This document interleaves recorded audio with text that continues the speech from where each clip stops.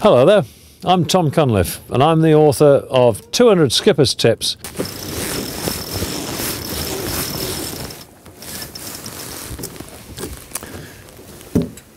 That'll do. Now, this was an old-fashioned boat.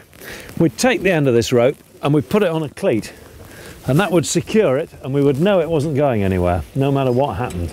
But this is a self-tailing winch. It holds the rope itself, and it will do that. It's quite safe to leave it there. The trouble is, if cousin Bertie comes along and kicks it out of the blooming self-tailer when he's not looking what he's doing, with a bit of luck he won't go over the back, but he's kicked the rope out and the sheet's gone halfway to Christmas.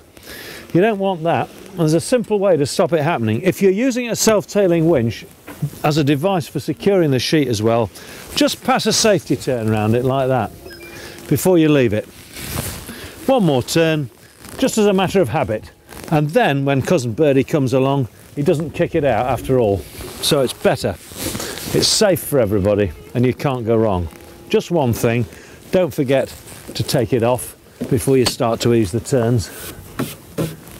There we are, into the jammer, safety turn on, job done.